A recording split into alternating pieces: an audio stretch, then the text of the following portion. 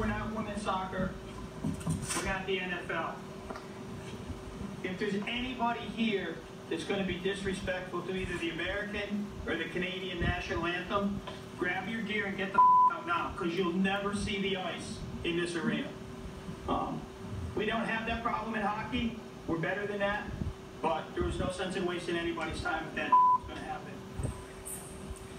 That hockey coach went viral with his message on the importance of standing for the national anthem. And last night, the coach was honored as the first ever most patriotic sportsman. Got a big round of applause and a great speech. Joining us now is the assistant coach of the Connecticut Hat Tricks hockey team, John Krupinsky. He is also a sergeant of the Danbury Police Department.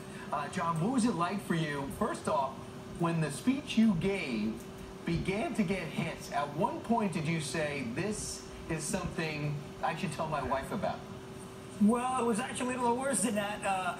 My CEO and owner and GM called me into the office and said, Coach, come in here.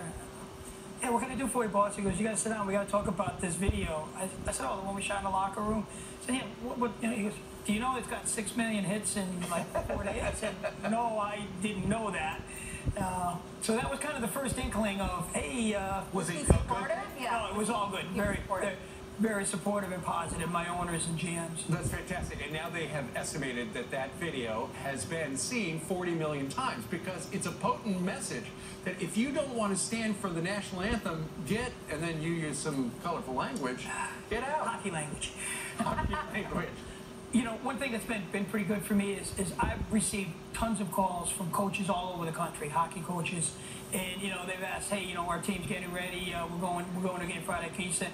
And every time these guys call, I'll send them a quick video and talk to the team and stuff.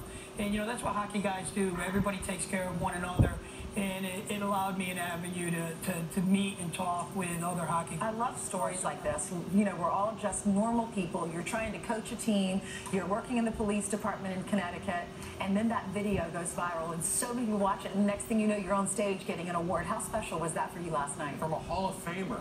Right. Yeah, I mean, it was really, I've been pretty lucky.